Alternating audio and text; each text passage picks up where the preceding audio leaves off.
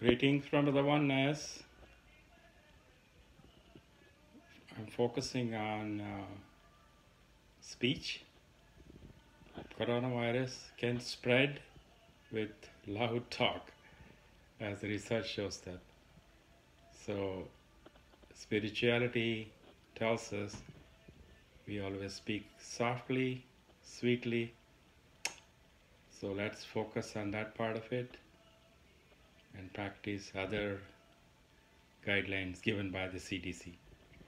I hope you're enjoying your stay at home and get to know your family members better than last few years. And most importantly, maintaining social distancing.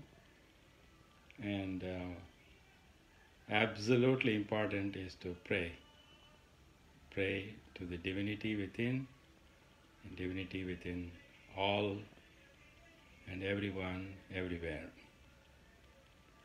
Maybe improve our collective consciousness to build the immunity within us to fight the virus and become a better human being.